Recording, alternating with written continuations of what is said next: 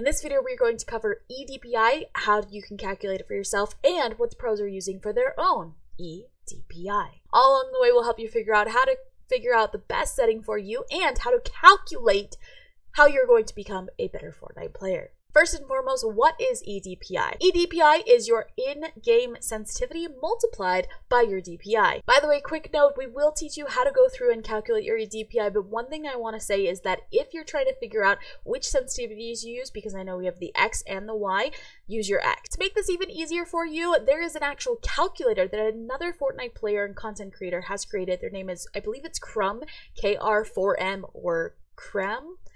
We're just gonna give them credit where credit is due. It's linked down in the bio. You can go click on it. It's a calculator where you can put in your sensitivity and your DPI settings, and it will output your eDPI for you. Before we head over to the website to show you how to put in your information, I want to note here why eDPI is so important. eDPI, instead of just thinking about DPI, is so important because different players have different levels of DPI in their mouse settings, but then in game they'll also have high sense, low sense, and that makes a difference. Even if you have a higher DPI, let's say 1200, 1500, 3000, really high DPI by the way, you can have really low in-game sense, which kind of balances it out. And I'll show you an entire chart towards the end of the video that's going to go over a lot of the Fortnite players' DPI and eDPI and calculate it for you so that you can get an idea of who's using what, and why that's important is because it'll help you figure out what you need to calculate for yourself. Once you head over to this website to calculate your eDPI, go ahead and put in your settings and then your DPI sensitivity. And what you're going to get is your eDPI. Now, this is a percentage you can now go and compare to all these pro players that I'm going to show you here in just a second. I want to note real quick that the creator of this calculator actually says that 36 to 68 eDPI is a good, like, average Fortnite player's place to be.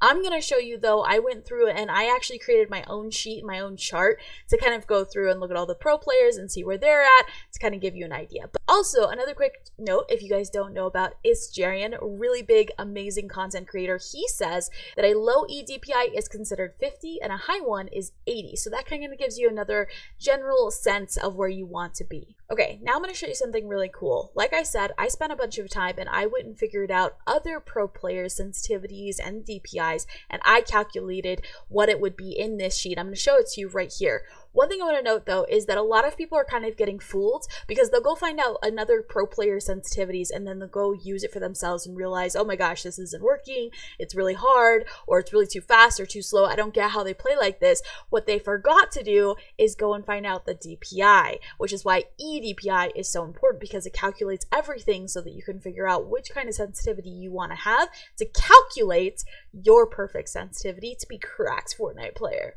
All right, here on the chart, you can actually see a lot of the different pro players. Like I said, their sensitivities in game, the DPI, and then the DPI that's calculated here. And I'm going to change it for you so it'll show, you know, in order of who has the lowest sensitivity in game versus who has the lowest DPI in game, and then even who has a low or a high eDPI overall. And then also on the side, I kind of categorize them because I'm like a weirdo and I like to color code everything.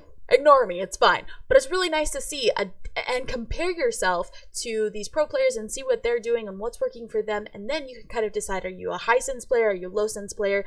I'm a big believer that it doesn't matter if you're high sense or low sense. You need to figure out what works for you.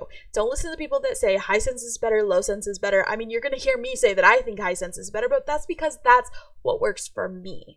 And you need to figure out what works for you and realize that both high sense and low sense can work really, really well, because you've seen really low sense players just be absolutely cracked, have crazy good aim, and just have insane control over their game, versus high sense players who can go really quickly, have really fast edits, can build really in nuts ways, and just go really quickly through builds. They can both accomplish both as long as you're willing to put in the work and figure it out and figure out what works best for you. That's the best place to be. And that's why this video is so helpful, is because it helps you determine what your eDPI is, how you compare to other people, and maybe where you can make a couple of adjustments to make it even better.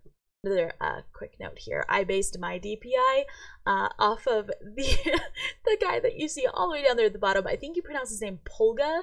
I'm probably mispronouncing that, but that's the one that I got mine off of. My DPI personally is actually 3000, which is insanely high. don't compare it or use it for yourself if you don't feel comfortable. Totally fine. I really enjoy it, and my eDPI is actually pretty high, but you can compare yours to some of the other pro players because they perform really well in tournaments, which tells you that they were able to make these sensitivities and eDPIs work for them. Now that you've gone through and calculated your own eDPI, what I want you to do is go down in the comment section and write in what your eDPI is. Let us know what you got, what you calculated, so that we can all compare each other's and see who has high, who has low. And just remember that there's no one size fits all here. It's going to be very different for everyone, but it's going to be kind of cool to see, go down the comment section and see what other players, not just pro players like I have in this chart, but what other players like you who are just playing the game on a general basis, what their eDPI is, so that you can get a good idea and sense of what maybe you want to have yours be as well.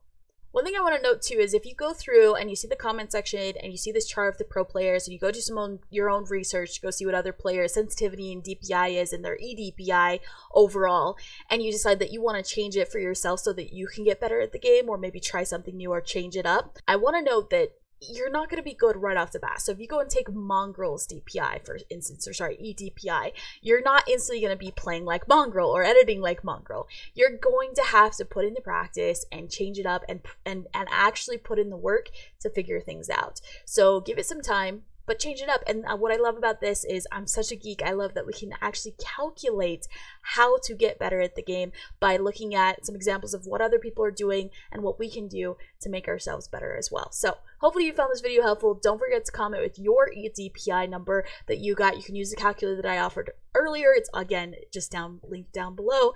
If you want to join in on our lives, we're live multiple times throughout the week on TikTok. We're also live streaming here on YouTube as well. Otherwise though, I hope that you have an amazing day. Be sure to like this video if you enjoy watching tutorials and ways for you to continue to get better at the game. I definitely do. I enjoy learning new things and getting better at it because for whatever reason, when we get better at a game, it's just that much more fun. Have an amazing day, keep killing it, and I'll see you very soon.